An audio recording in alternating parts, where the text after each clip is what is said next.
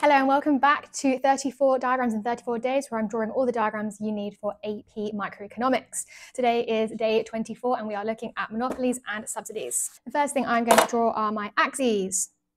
We have our cost, price and revenue on the y-axis, and we have the quantity or output on the x-axis. We need to draw average revenue to start with. It's downward sloping because we have a monopoly and they have differentiated products and barriers to entry, and it is like our demand curve, it slopes downwards. We have our marginal revenue, which is twice as steep, so we're going to think about where would average revenue cut through my x-axis, half it, and that's what we're aiming for. We're going to aim to draw our average variable cost so that the minimum point is between these curves, just to make it easy, neat diagram, and that is our average total cost. The minimum point of the average total cost curve is intersected by my marginal cost, MC. We know a firm that is a monopoly is likely to profit maximize. You profit maximize where MC equals MR. So where my orange curve and my blue curve intersect, I'm going to label that point Q star. To read the price, I go up to my average revenue and across. I'm going to call that P star. Then the cost per unit, I go up for my Q, hit average total cost and go across.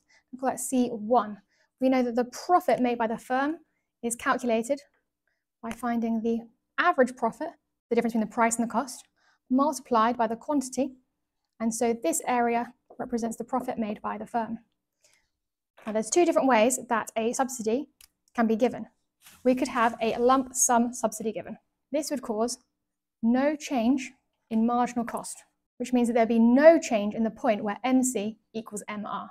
If we've got no change in the profit maximizing point, we're going to have no change in quantity or price. All that would happen is average total cost would fall.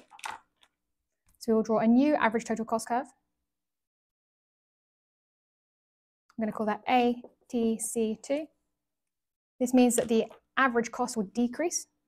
So go to that point where it intersects. I'm going to read across, that's C2. And the profit made by the firm will increase by this amount. And so the only difference is there's going to be an increase in profit for the firm.